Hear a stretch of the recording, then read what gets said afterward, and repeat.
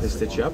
I honestly I don't know. It was a good cut. So it was just like I said, it was like dodged a bullet and missed my tendon. So obviously the skate cuts are scary and kind of dramatic, and especially when it's happened. So we've just taken precautions. I know guys are wearing Kevlar. You find places where they get you and you fix yourself. So it's just nice to be back playing. Does it have you sort of just reevaluating from a protection standpoint what you've been using, what maybe you want to use in the future? Like, does that come up for you? Yeah, I mean, it definitely does. You try and protect yourself as best you can. I mean, that's a spot where I know a few guys have been cut, and I've kind of made some changes to my gear just to try and fix that. So, I mean, anything you can prevent to try and play and be healthy into the lineup, you do.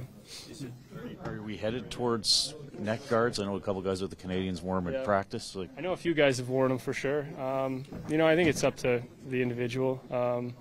I think obviously it's a fast game, and if there's a way that I know Gordy found a way to, put it into his gear so that it's really not interfering with anything. So, there's obviously ways you can do that, and I'm sure.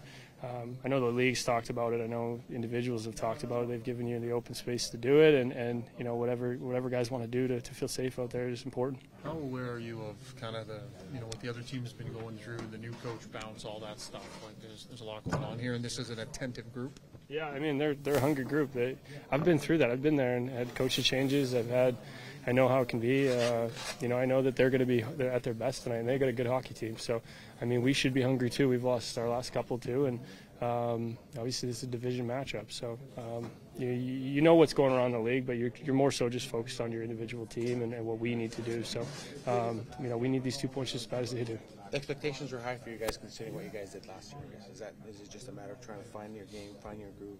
Yeah, I mean we've had games that we've played well and we've lost. We've maybe found one game where we haven't played our best and found a way to win. I like to think that over a season those games equal out, but just the last couple we haven't been at our best. So we need, more importantly, we need to find our game and get back to where we know that we can play.